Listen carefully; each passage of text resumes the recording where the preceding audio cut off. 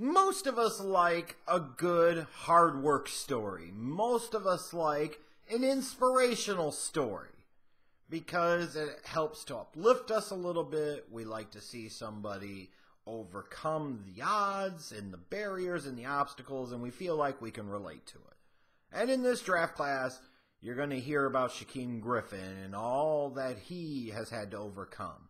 And legitimately so, and he deserves all the attention that he gets for that. But a dude that I feel like kind of goes under the radar in terms of technically playing with a disability and being able to overcome and work hard and really work and work and work to the point where he went from a walk-on to a legit NFL prospect, Troy Fumagalli from Wisconsin. Doesn't get enough buzz to me. I mean, this is a dude, I think he's missing, what, his left index finger? He's playing with 9 fingers. I'm just saying. I know it's not the same as playing without an entire hand, but the dude is missing a finger, for Christ's sakes. Can he get a little love, too? Well, let's see how much love I give him as an NFL prospect. What do I like about Fumagalli? He's got adequate size, 6'5", almost 250 pounds. He could use a little bit more weight on his body, I'll grant you that, but maybe 5 to 10 pounds at the very most. He's pretty close to there. Average length arms, I think it's like 32-inch arms. That's only average for the position, which can impact him sometimes in terms of catch radius. It can impact him sometimes in terms of being able to get off of press coverage, impact him sometimes as a blocker. But he's done well to work around some of those disadvantages that he has. Really quality catcher of the football. Makes the routine catch look pretty simple. Catches the ball away from his body, consistently catches the ball with his hands. And all the more impressive when you figure he's got 9 fingers instead of 10. It's not like he's missing a pinky. You're talking about an index finger. You do a lot with that index finger, especially when it comes to catching the football, especially when you think about where the football hits in relation to your hands. Like, that's one of the first contact points right there. And he's taken that away, and he's still able, look at that. That's a big difference right there. And he's still able to be a consistent, reliable catcher of the football. And he doesn't make a ton of difficult catches, I will say that. But he makes almost every single basic routine fundamental catch, and that's pretty damn good. He's a quality route runner, good sized route tree. He's got good footwork. He's able to get in and out of his breaks quickly. Not a great athlete or anything like that, but the quality of his route running at least offers him a chance to be able to make it in the NFL as some type of a level of a contributor. He's a decent blocker. He's not the best blocker at the position in this class, but he's not bad. He's good as a pull blocker. He's good at seal blocking. And you think about it, this dude's coming from Wisconsin where they live everything they do on offense based off of the power run game. So you cannot play the tight end position there for where Fumagalli did and expect that he's not going to be able to block at all.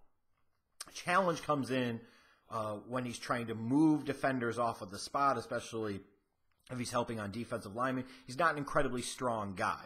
That strength, that power, the pure physicality just does not show up.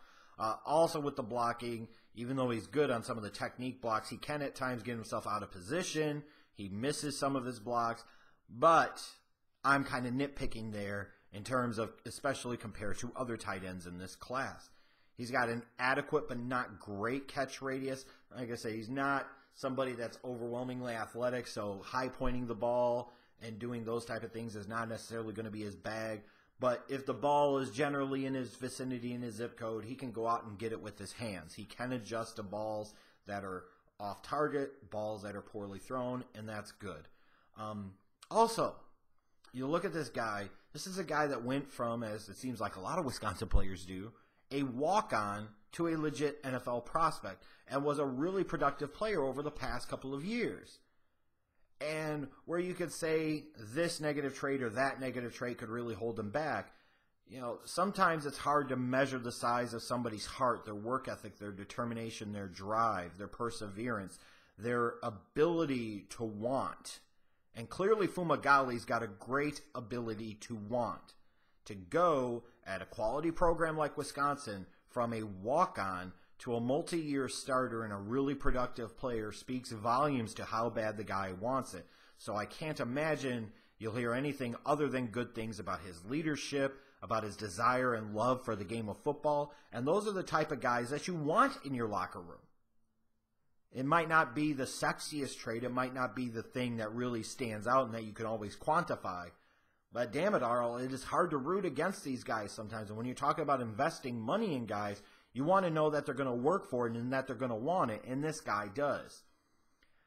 But then you also have to worry about, just because you have this great work ethic, sometimes work ethic can help and sometimes it doesn't. And you look at him, he struggles to separate. His lack of athleticism allows defenders to stay close up on him pretty consistently. As I mentioned a little bit earlier, when it comes to the blocking, he's not a very overly physical player, which is a little surprising to me, seeing how he came from Wisconsin, where by nature the Badgers want to play the physical brand of Big Ten football. He wasn't that physical. He's also not that physical against man coverage, and he can struggle against press coverage more than you would want to see out of a tight end.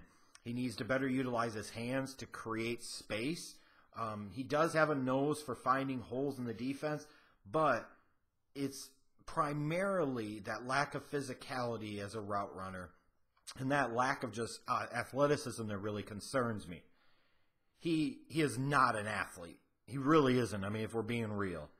He lacks any real burst off the line. He's slow starting.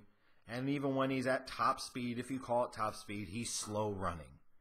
His lack of speed on the football field really limits him in terms of what he can do. I have major concerns about just how often he'll be able to separate. He might be a more effective weapon against zone than he would necessarily be man-to-man.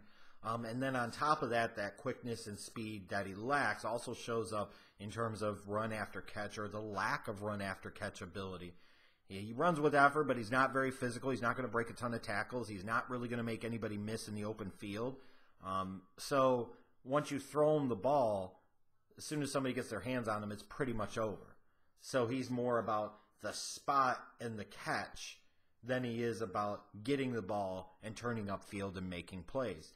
He's also had a couple of minor injuries throughout his career. He's missed some games. So you wonder if he's going to have trouble holding up or if it's always going to be this or that or everything else. He feels like more of a role player at the NFL level. And I think that's a fair assessment. I'd be stunned if he totally washed out of the league in a couple of years because he's a work-hard type of guy, he's got some blocking ability, and he's a reliable catcher of the football. So worst case scenario, you've got yourself potentially an inline blocking tight end, a number 2 type of guy that you have on your team for 6 to 8 years. That's really what he feels like to me. Those are the type of guys you spend a day 3 pick on. And I've got a high 4th round grade on him, and I feel like that's right. You talk about in the 4th round and day 3 in general, you're looking for a couple of things. You're looking for guys that have potentially massive upside. Maybe they have a concern off the field or they have concerns in other places. Or you're looking for safe, kind of high floor, low ceiling guys that can provide you bang for your buck and value out of where you take them.